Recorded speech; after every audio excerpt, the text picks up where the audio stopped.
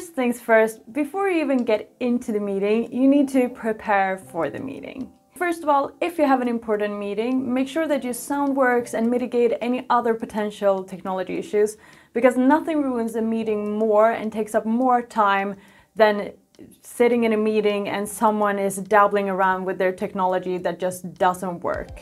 So if you need to do something with the technology that you haven't done before, make sure to look it up, like how to share the sound of a video you want to show, how to share screen, how to send people out to breakout room, or how to collaborate in this new tool that you found. Try it out before the meeting so that you don't have to sit in the meeting while you have 5 people staring at you to get things working. Another thing you need to do before your online meeting is to prepare the agenda. This is something that is usually ignored as being an important thing, and people just send meetings invitations out to the right and to the left. But having a meeting agenda makes sure that you know what the purpose of the meeting is.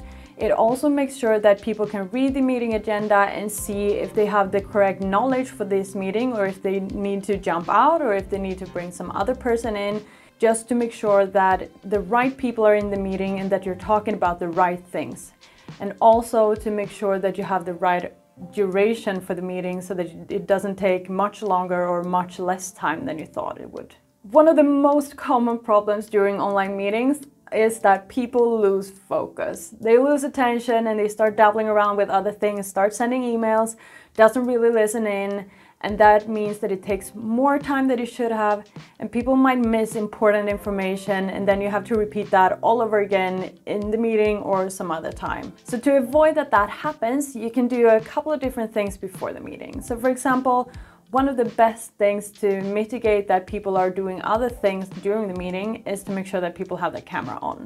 And if you think that might be hard to ask for in the meeting, it could be a good thing to send that out in advance in the meeting invitation. Just like for everyone's information, I would like everyone to keep their camera on during this meeting to keep it effective. And you know, that's not such a difficult demand for people to live up to. So yeah, you can just go ahead and do that because people will follow that if given the opportunity. Another way to keep people's attention high in the meeting is to, in advance, plan some breaks in the meeting. So if you have like a 1.5 hour meetings or longer, you really need to have a break.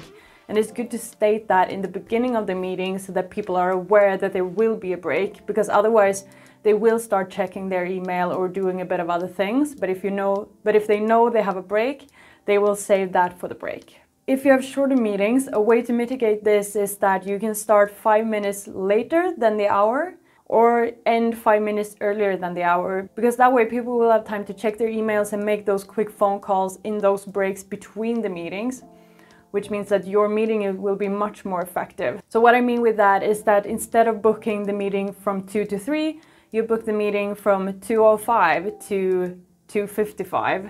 And that way you get those 5-minute time slots that people can do their other preparation work in.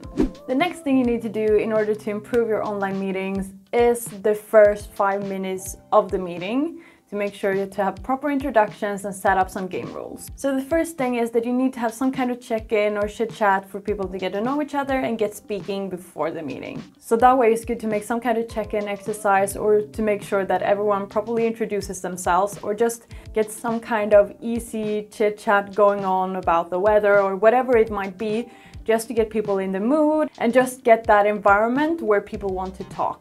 Because that usually happens before the meeting if you meet face to face, when you ask people, oh, was it easy to find this location? How's your day been? And all of that. Another reason why this is good is because it's really good to get everyone talking. Because if they talk in the beginning of the meeting, it will be much easier for them to actually raise their voice later on in the meeting. And a good way to do that, especially if you have bigger meetings, is to welcome each and every person that joins. Hi John, how are you?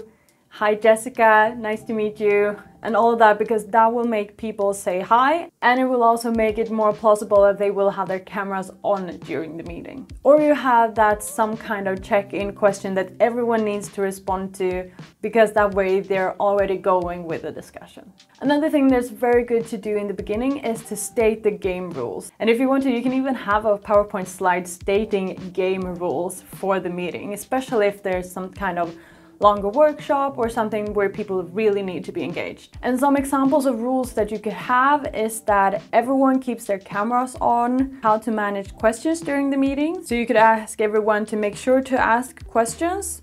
Or if you don't want questions during the presentation, you can set up, if you have any questions, we have 15 minutes in the end of the meeting to answer those. Or you could also state that if you have any questions during the meeting, please use the raise your hand function. And if you're discussing sensitive topics, a good rule to set up is that everything that's said in this meeting stays in this meeting. You could also state some game rules about if people should have their microphone on or off. Or you could also state that there's no need to do print screens or whatever from the presentation because we will share the presentation afterwards. So all of those things are really, really good in order to keep the meetings effective and avoid to be interrupted, or whatever you want to gain from the meeting. It's good to state these rules in the beginning. And you can do it either very formal with a PowerPoint slides, or you could do it very informally where you just ask people these things. Okay, so during the online meeting, one good thing to keep the meeting effective and to get the results that you want from the meeting is to have someone to take notes. So have someone take notes or maybe even record the meeting in order to remember the good insights that came from the meeting and also remember the actions that everyone discussed during the meeting. And if you don't want to have a person who does the note taking, you could also use some kind of tool, like for example Airgram,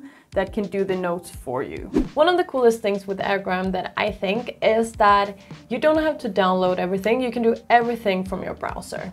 So now the Airgram assistant is in the meeting. So now when I'm talking, the Airgram assistant is transcribing what I'm saying, which is absolutely amazing.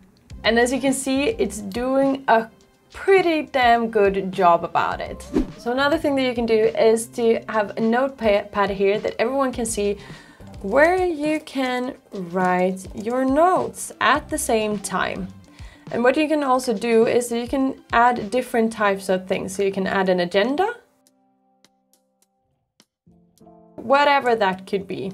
And you can also set an approximate duration for how long that should be. So let's say that this one is 5 minutes, and then we start playing this.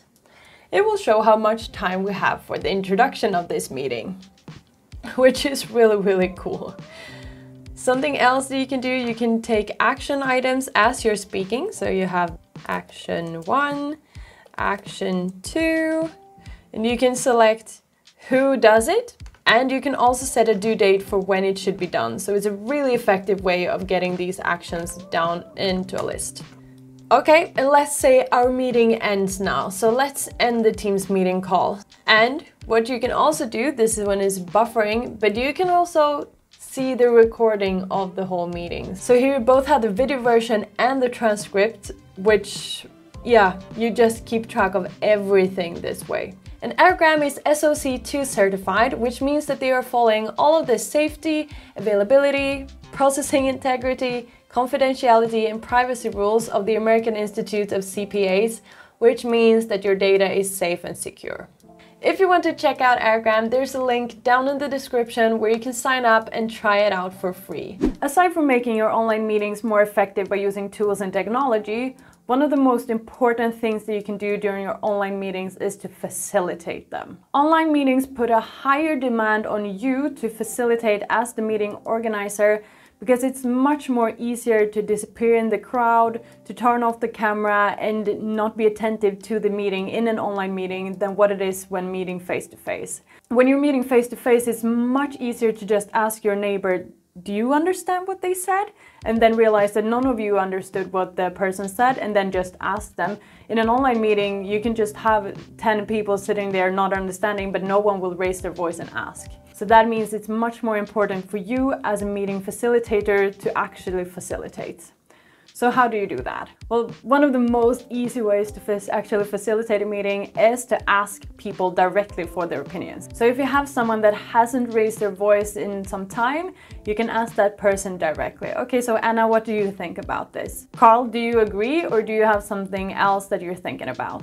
And usually if you look very closely at the cameras, you can see who agrees and who does not, and who is whose head is up in the clouds and then ask questions specifically to that person. Another important thing that you need to do in online meetings is to be really sure about the time. And a good way to do this is to mention during the meeting how much time you have left. That will make people see that you really take that seriously, and they will also have a time frame to have in the back of their head for how long the discussions can go on. So for example, okay guys, now we have only 15 minutes left at this meeting, so let's start to wrap things up and move on to the next question. So try to always end your meetings exactly on time or a couple minutes early, because that way people will respect your meetings invitations more, and that way they don't have to worry that all of your meetings expands to be longer than the time slot that was available for them. If you liked the video, please click the like button, because that will make sure that it spreads to more people and will help grow my channel, so I would be super appreciative of that. Thank you so much for watching, and I will see you in my next video.